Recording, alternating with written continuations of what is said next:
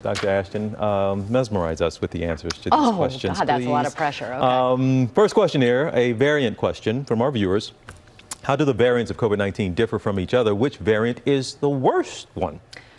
Okay, first part of that question, think of genetic fingerprints. So they do the genetic sequencing on these variants because remember, as we've said, viruses mutate for a living, so they're always evolving, usually to what's called a survival advantage for the virus. Remember, it needs us to keep living. Yep. So they can evolve, and these variants can be different in terms of their transmissibility, their severity of clinical disease. A lot of the attention is on the spike protein, since that's how this virus attaches to our cells and then gains entry into our cells. And the second part of that question is, which is the worst one? I don't think we've seen it yet, TJ. The worst variant will be one that escapes the protection offered by either previous past natural infection and or the vaccines. And that is why there is a race between the vaccines and the variants. We want to get as much of the world vaccinated before that worst variant that can evade vaccines develops. But that we don't have one out there that we know of that's Not evading yet. the vaccine, right? Thank God. All right. Knock on wood. All right, another question here. All right, let's get on to mushrooms here. I've heard that reishi and chaga mushrooms are extremely beneficial to health. Is that true?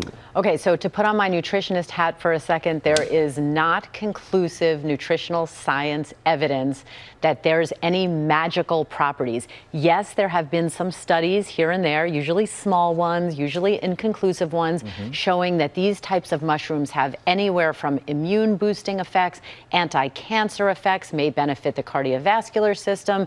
When you hear so many effects head to toe, as a physician, you start to say, really? It does all those things? So a little bit of skepticism. If people want to test the waters, so to speak, my recommendation as a doctor and a nutritionist, do it from the natural food source rather than the supplement. All right. Well, there you have it, folks.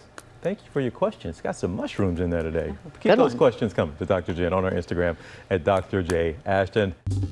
Well, hey there, GMA fans. Robin Roberts here. Thanks for checking out our YouTube channel. Lots of great stuff here. So go on, click the subscribe button right over here to get more of awesome videos and content from GMA every day, anytime. We thank you for watching, and we'll see you in the morning on GMA.